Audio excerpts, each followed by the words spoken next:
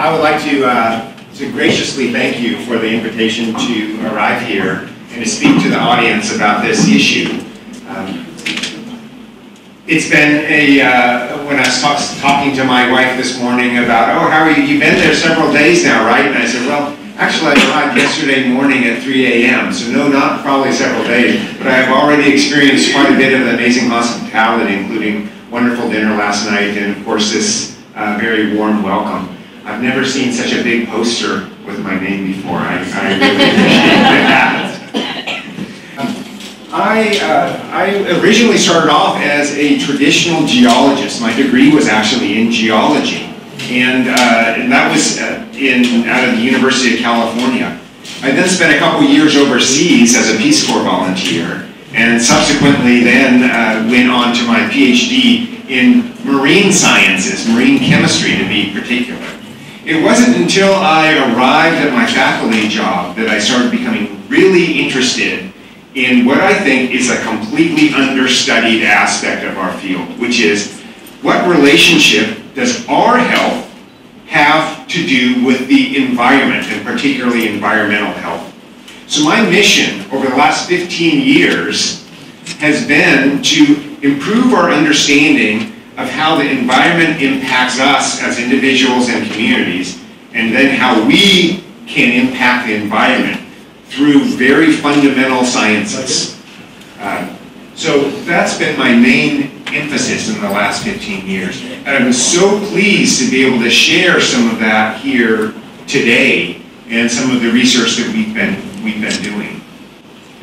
I've been a professor at Indiana University since 1994, where I proceeded through the normal ranks. I formed a center there, the Center for Urban Health, in 2009, and been the director of the Center for Urban Health since it started at that point. Indiana University is working very hard to always refresh itself. My campus has 30,000 students, something like 1,500 faculty members, but we're still always trying to refresh ourselves. So I would like to acknowledge, first of all, the support of a number of institutions that I've been working with, American Institute of Pakistan Studies, who is sponsoring this entire trip, of course. I happen to be an air quality fellow for the embassy in Islamabad. I'll present that in a second. And I participate actively in an effort by the U.S. State Department in what's called the Diplomacy Lab. So I've been working on that for some time now.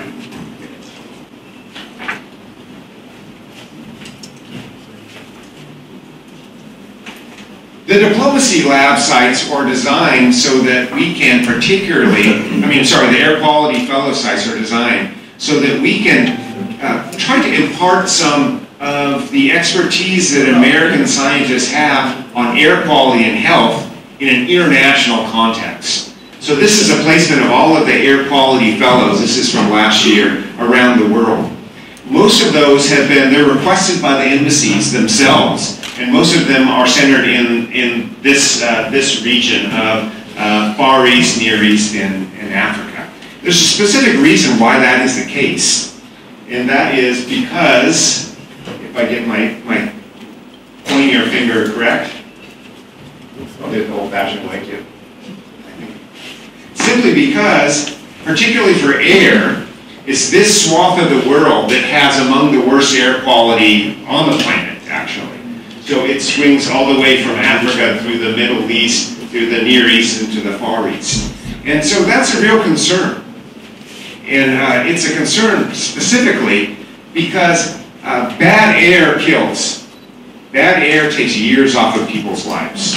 This is an estimate from last year's report, the 2018 State of the Global Air Report, that shows over here that in these dark-colored regions, the average individual who lives in those countries loses a year and a half of their life to bad air. So a year and a half of life lost to bad air. And I'll explain a little bit of the dynamics of why that is the case. But nevertheless, that's a tremendous impact on human lives. Not only that is it a year and a half lost, but a significant amount of disease burden and so forth while they're alive. So there's a significant cost there.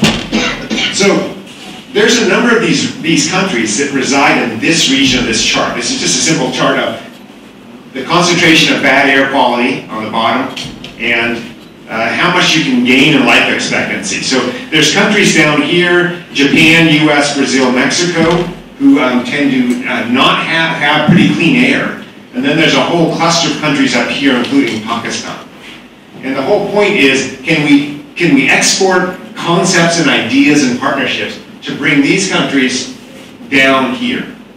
And so that's what a lot of what I'm going to be talking about today is, not just telling you that bad air is bad for your health, but rather talk about ways that you can partner to improve the air in your region. And to use unique partnerships, not just relying on the government, but rather partnerships with universities, like this university, and with non-for-profit organizations and so forth to improve air. Next. So I'm going to just flash out some headlines on bad air and health. Bad air takes years from people's lives. That was that figure from last time. Particulate matter impacts are far worse than previous thought. Emissions of a particular gas, particularly from automobiles, from vehicles, cause 10% of global asthma deaths. 10%. Poor air quality decreases cognitive function, so bad air makes people, lowers their IQ, makes them not as smart. So is this all old news? No. All of these are papers from last month alone. These are headlines from papers from March 2019. So this is a very current and ongoing understanding of the role that air quality plays on human health. So, sorry about the slide arrangement, but I can read it quite well on my slide. The science is pretty strong in air quality, but health impacts are becoming a little bit clearer, but action, not so much. So action on air quality relies on various sectors. We can think of these as relying on government and their ability to make regulations, industries' willingness to comply with some of those regulations, legal authorities to that. Yes? Okay. I thought I had my first question already. Education and outreach around some of these issues so the public is aware. These are all ways in which action is taken. But I'll tell you a disconcerting aspect about air quality in some countries, including, unfortunately, in Pakistan. The air quality has not improved in the last 20 years.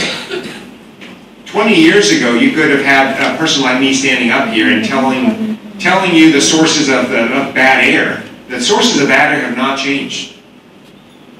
Right? And in fact, there's some significant work in Pakistan trying to identify the bad air and identify ways to improve it. But it has not improved yet. So clearly, action has not been taken yet. And so I'm hoping to provide you with other ways in which action might be taken that are a little bit more comprehensive. So I would argue that all of these have to be pursued, but really one part that has been missing, not just here in Pakistan, of course, but all around the world, is engaging communities with problems.